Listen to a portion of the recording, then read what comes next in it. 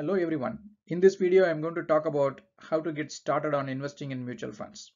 Whether you are a non-resident Indian or resident Indian, I'm going to show you few simple steps how you can get started on this process.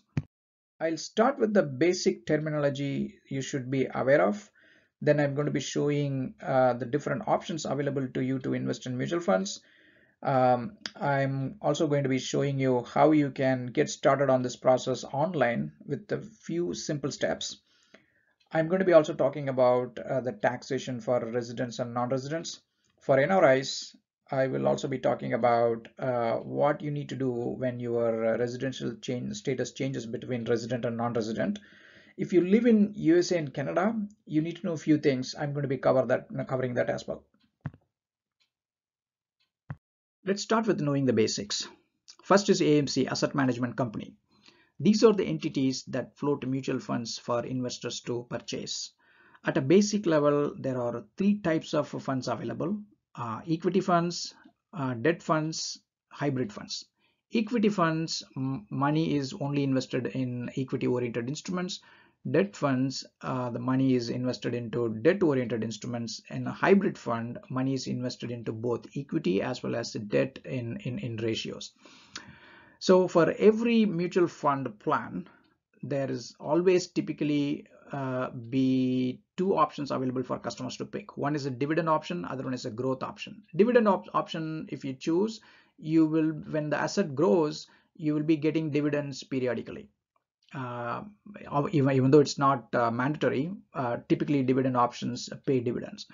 For a growth option, if you choose, you don't get money periodically. Rather, whenever you sell the units, you will be getting the growth value. The next one is a folio number. When you open an account with AMCs like HDFC mutual fund or UTI mutual fund, before you can purchase a units, you have to create a folio number. You can think of folio numbers as equivalent to bank accounts. So if you think AMCs as banks like HDFC, SBI, you can think of folio numbers as bank accounts. Typically in your bank account, it will tell under account number, it will tell how much money you have kept. So similarly, under the folio number, when you create a folio number, you will have to provide your PAN number, your bank account, where the money has to be deducted when you purchase a mutual fund, where the money has to go when you sell a mutual fund. All those informations will be kept in a folio number. Under folio number, you will also see what kind of mutual funds you hold and what kind of mutual funds you have sold, all the transaction history, everything you can see. Typically you can add typically people add one bank account under a folio number, but some fund houses accept as high as 5 bank accounts. If you have a joint account or a partnership deed, you can attach 10 bank accounts. So you can choose from out of those different accounts. You can say I want to pull money from this particular account for purchasing mutual fund, right? So that's folio number. Anytime you open an account with these AMCs, right, before even to create a folio number, you have to be KYC compliant. What this means is every financial institution has to know their customers better, for which whenever you open a bank account or this mutual fund account, you have to provide your ID proof, address proof, all those things, so that they know their customers better, what customers profile is, right? This thing can be done online these days. So you have to have KYC compliant before even opening any financial account for that matter. The next one is FATCA. FATCA is a Foreign Account Tax Compliance Act. This is specific to NRIs living in USA and Canada. So basically what this means is Indian government and US government, they got into an agreement, right, where Indian government agreed to share investors' information with the US government if a given investor is a resident of USA, right?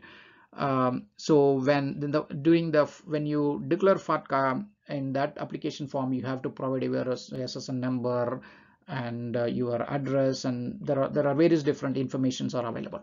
So typically, if you open a NRE account or NRO account or any mutual fund account these days, you have to get the FATCA declaration done at the time of account opening. But if you open an account in the past, say 5-6 years ago, these institutions must have contacted you to get the declaration done. If it is not, it's better you have to get it done as soon as possible.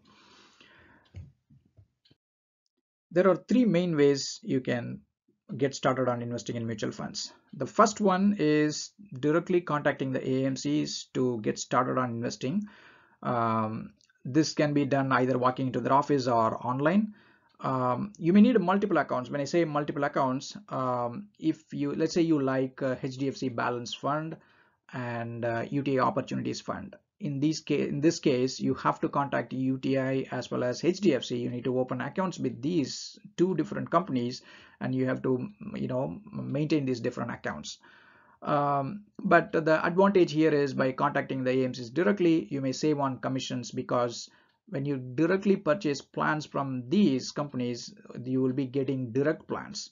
When I say direct plans, every mutual fund will have direct as well as regular plans for a same mutual fund. For example, UTI Opportunities Fund, you will have UTI Opportunities Direct, UTI Opportunities Regular. When you contact AMCs, you will typically be buying direct, where you will save, say, 0.1 to 0.5 percentage commission, because you are directly buying from these AMCs. The second way is you can go through the brokerages.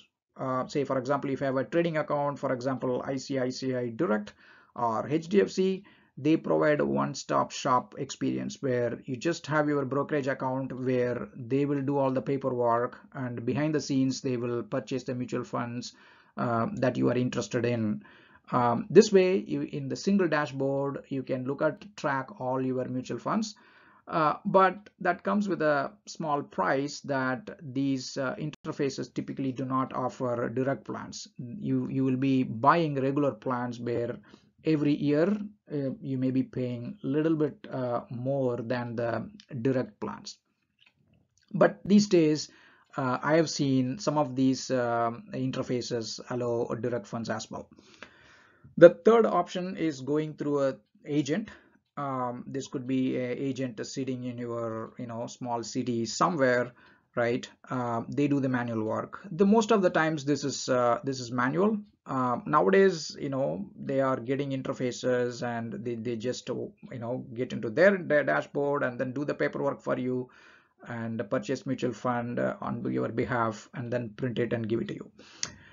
There is a small commission again involved, because these are the agents, but for their service they need to be charging. The way they get money is through by selling you the regular funds, where they get the little bit commission. Let's see how you can get started online directly with an AMC, right? Before you get started, right, you need to keep few things ready.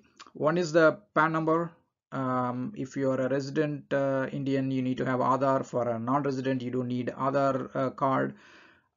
You need to have your bank account ready, and you should be able to connect your bank online. If you are a non-resident, you cannot have regular resident savings account. You have to have NRE or NRO to start with. Both resident Indians and non-resident Indians, you need to be KYC compliant. If you have already opened a bank account, KYC compliant must have been already done. If it is not, these days you can do it online. For example, when I got started on UTI, it was pretty simple process. You can get your KYC compliant done very quickly. Once you have these basic PAN card, Aadhaar card, and then bank account numbers, then you can go to their AMC website, for example, UTI or HDFC or Aditya Birla Mutual, right? Typically, these guys take your PAN card as the number, and then they figure out if you already have a folio or not. If you do not have any existing folios, they will happy to set up account very quickly online within minutes. Once you have an account set up, right, they will check whether you are a KYC compliant. If not, they will offer you to complete the KYC process online. Once you complete the KYC process, they will let you create a folio. To what it means to create a folio, you need to have your bank account ready, and you need to provide your PAN card number, right? They will do online verification and then set up the folio quickly. For if you are NRI living in USA, you need to also get the additional step done. Apart from the KYC compliance, they will also verify whether you are a FATCA compliant. You need to complete your FATCA declaration, right? UTA, for example, they made it out this FATCA declaration available online, so you can just quickly get it done. Or if you have recently opened an NRE and an NRO account, you must have already been FATCA compliant. So these days, banks make it mandatory. If you have not done FATCA compliant in the past, the financial institutions must have contacted you to get this done. If not, you better be done with this as soon as possible. Let's take a look at how the taxation works. When I got started on UTI mutual fund, they sent me tax ready reckoner. I'm reusing that information here. You can find this on their website to take a closer look. Basically, you can make money out of a mutual fund in two ways. One, through dividends. Second, capital appreciation. When you subscribe to a dividend plan, you will be getting dividends typically periodically, even though that's not mandatory. But you typically should be getting a dividend. So AMCs are not dealing with the dividend transaction taxes anymore. So you are not going to be paying any taxes upfront with AMCs. For all the dividends you get, you will be getting the full amount from the AMCs, but you as an investor need to compute how much money you have received as a dividend and then pay taxes accordingly. For equity oriented schemes, you have to pay 11.64%. If you are a resident Indian or non-resident Indian, it doesn't matter. If you are getting dividend out of a non-equity oriented schemes, you have to pay 29.12%. If you're an Indian or non-resident Indian, it doesn't matter. When you sell a mutual fund for a higher price than you purchased, you got a capital appreciation there, right? For which, depending upon how long you held the mutual fund, you have to pay either short-term capital gains or long-term capital gains.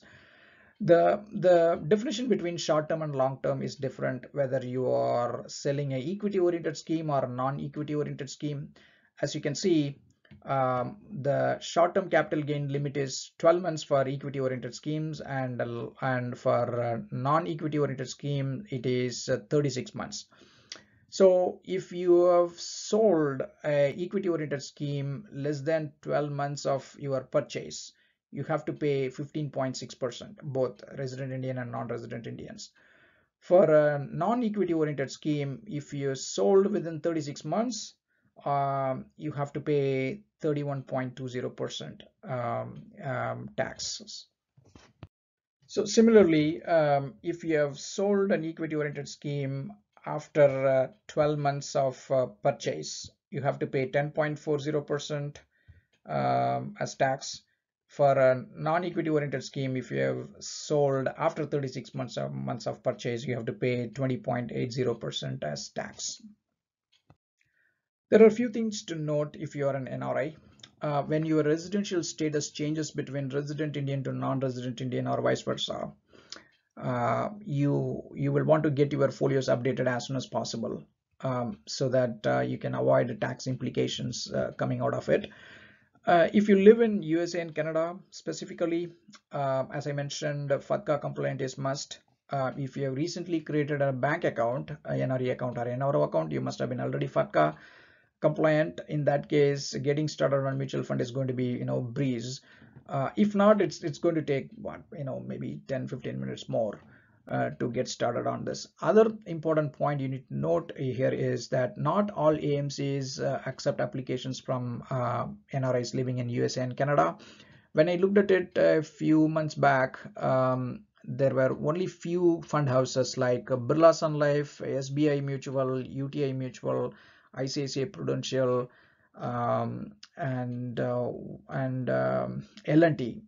These companies were accepting applications from US based NRIs. But another thing to note here is not all AMCs allow US investors to start online. The only fund house I found back that time was UTI, where they were allowing NRIs living in USA and Canada to start an application online. Other fund houses were not allowing that point in time, but things are changing. It might be different now. Again, I'm not a tax advisor here. It's better for you to connect with your tax advisors so that you can be most current on the tax rules depending upon the country you are living in. And also you want to be more accurate when you are reporting your taxes for the country where you live in as well as India. Happy investing. So there you have it, folks. If you like this video, consider giving me a thumbs up, subscribe, comment, and share. Thank you so much.